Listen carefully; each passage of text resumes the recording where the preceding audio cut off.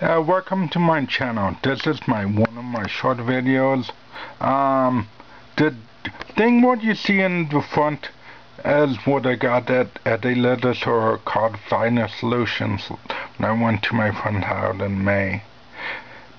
Empire Strikes Back and Return of the Jedi on Laserdisc. Sadly, it's not widescreen. It's just, I think, the regular ratio 4.3. Or something. Then the next day I went to Planet Mix. I got this little thing for about $10. It's called Mortal Kombat 4. I had this traded.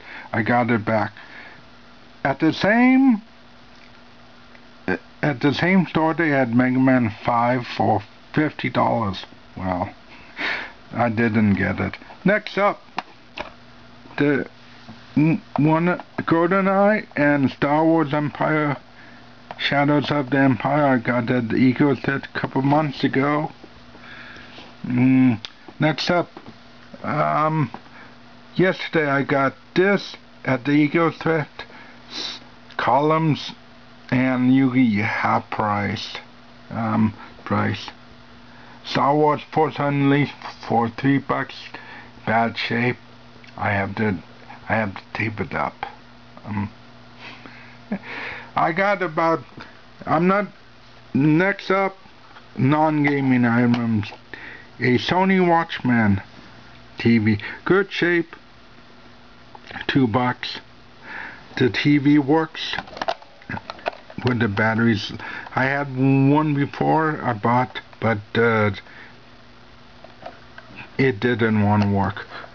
3 PlayStation games I got at Goodwill, Ridge Racer Type 4, Need for Speed, Test Drive Off-Road, and a Dreamcast game I got in February at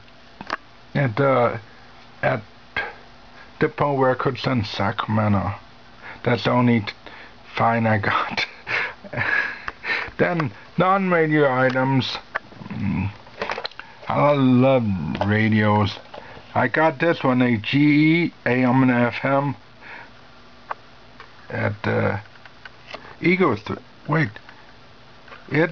Ego Thrift. Yeah, it still has the price. I still have to rub it off. At the same store a couple months ago, I got for $5 a Sony AM and FM shortwave. The shortwave does not work, but and last but not least, I got another radio.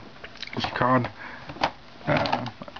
it's one of the good radios. It's called Grunin Yardboy 400PE. It's good. I already got the batteries. It works great. This one, that shortwave does not work. And alright.